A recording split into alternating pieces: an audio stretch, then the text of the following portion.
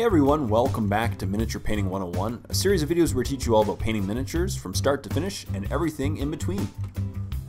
And this is part 91, how to paint goggles or glasses or anything with a lens essentially. I just got a request from a viewer about a quick tip for how to paint goggles and have a nice appearance. So we're going to start by, we're going to paint this orc Deffkopta guy who has goggles on today. So we'll start off by painting Leadbelcher. I really like painting the outside of goggles Leadbelcher. You can feel free to choose whatever color you want, but this is specifically about the lenses. I'm going to paint the lenses and the perimeter as well Leadbelcher because I want both of them to be that specific color, as you'll see. Now what we're going to do today is we're going to paint the lenses with metallics first and then go over them with a glaze of a ghost tint, and that's how you create a really nice reflective surface that mimics glasses or goggles, and that's it. It's not a very hard appearance to maintain. So we'll start with, as I said, Leadbelcher, paint the entire lens, and then we'll paint whatever the perimeter you want it to be. I want this in this case to be metallic as well.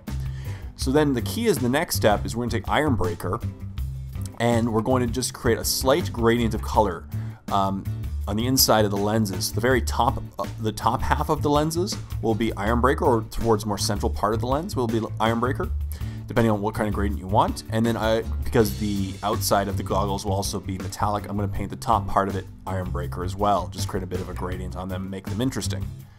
So now we've laid down our foundation. You can do this once again with the next step with Runefang Steel as you want to create a nice gradient of metallics on the inside, in which the ghost tint will take advantage of.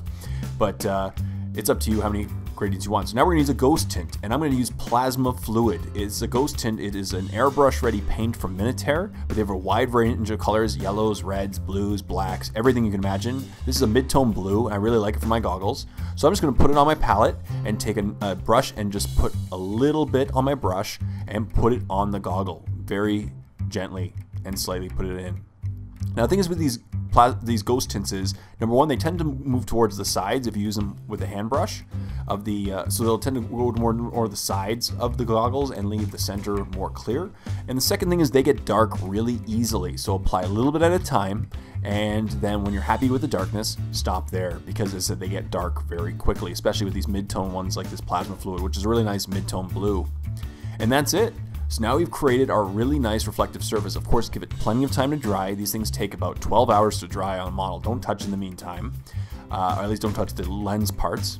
And now you see we have a really nice reflective surface on the goggles when it dries, as you can see here, and it actually looks like sunglasses or goggles. And this is a very easy method, and this is what I typically do for all my models that have goggles or glasses. You just create a gradient of colors on the lens and then tint it using a ghost tint. They're like glazes, but they work really well, and they have such a shiny glass appearance to them already, because that's what they're designed to do, that you just leave them like that and they really do mimic glasses.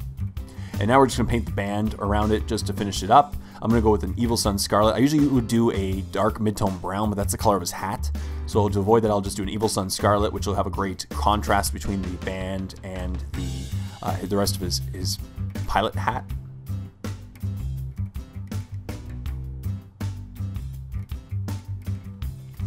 And I'll just finish it up here. As I said, it's not a very hard thing to do, but it was asked for by you, and I'll gladly make a Miniature Painting 101 on any suggestion you want me to make. And then finally, we'll just take some Reikland Fleshshade, and we're going to apply it to the band, just to give it a leathery appearance.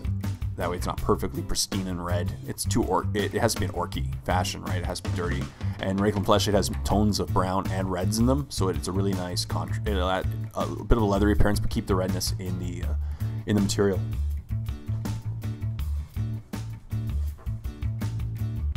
And that's it. So when it is dry, it looks like this, and it's good to go. And that's essentially how to paint goggles and glasses. As I said, you paint the perimeter, paint the inside of the lenses metallics, and then tint them with ghost tints, paint the bands or around them, whatever the parts are around them, glasses or goggles, and then whatever color you wish. And that's a pretty simple procedure for painting goggles. And we got the nice glassy appearance, as you can see there. It's really nice and reflective, and definitely looks shiny and mimics sunglasses or goggles that they would be wearing. So as always, thank you so much for watching this episode of Miniature Painting 101. I really hope you enjoyed it. Stay tuned for next week's episode, part 92, which is just around the corner. But if you don't want to wait for next week, check out The Warp. Click on the link below for a free 14-day trial to my premium YouTube channel, where not only will you get to see the next 6 months worth of Miniature Painting 101 episodes before anyone else, you get to see over 80 start-to-finish painting tutorials, battle reports, an Airbrush 101 series, face-off episodes, and a Q&J series. Just tons of content that I know you're going to love, so go and check out The Warp. I know you'll love it. Stay tuned for more videos. Until next time, this is Jay saying, happy painting, everyone.